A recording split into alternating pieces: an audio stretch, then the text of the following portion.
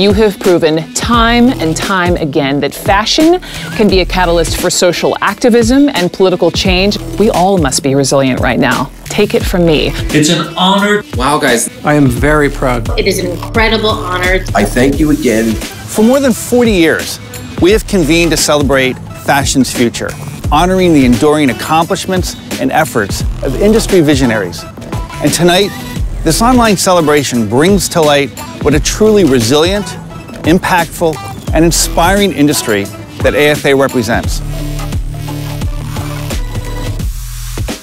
We are also very proud of our work in AAFA's efforts to ensure that the fashion industry is included in the CARES Act. The challenges continue, and so does our important mission. It's at moments like this I'm reminded that fashion is what we do, it's not who we are. And it also encourages and celebrates the acceptable social and ethical standard by which we do it. This time has been wild and weird, but it has also amplified for me all of the things that I knew to be true about the industry that I love. It's filled with not only creative people, but incredible, strong people. With Project Runway, we strive to highlight the evolution of inclusive and diverse fashion. Innovation is what we do, and we do it in the service of the brands, retailers, and small businesses on our platforms.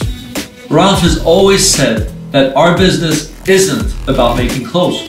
It's about dreams, defining them, bringing them to life, and inspiring others to do the same. More than ever, the significant changes taking place across our industry necessitate a partner who can advocate and bring us together. A trusted partner fighting for solutions to our shared challenges. AAFA is at the heart of where business, fashion, and policy intersect.